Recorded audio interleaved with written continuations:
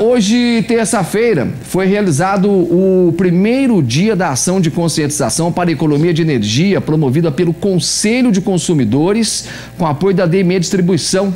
Onde que foi, gente? Na Feira Livre, lá na Praça Paulo Afonso Junqueira, na Vila Cruz, na Zona Oeste. Uma pena não ter passado por lá, porque eu tô louco para comer um pastel da feira. Já tem tempo, viu? Uma das atividades da campanha é uma orientação nas feiras livres dos bairros. Nós falamos ontem. Pessoal, essa feira vai até o dia 29 deste mês.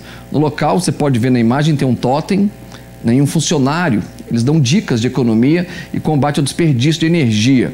O Conselho de Cidadãos e Consumidores da Energia Elétrica foi criado em 1993, e de acordo com as determinações da ANEEL, que é a Agência Nacional de Energia Elétrica, o órgão, ele tem que ser formado por representantes dos consumidores, residenciais, comerciais, industriais, rurais e do poder público de Poços de Caldas.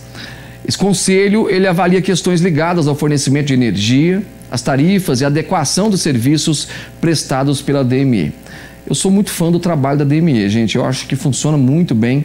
Quem teve experiência de morar em outras regiões, onde tem CEMIG ou tem outras prestadoras de serviços, a discrepância é muito grande do atendimento. Eu sou um defensor do DME aqui e do DEMAI também, inclusive.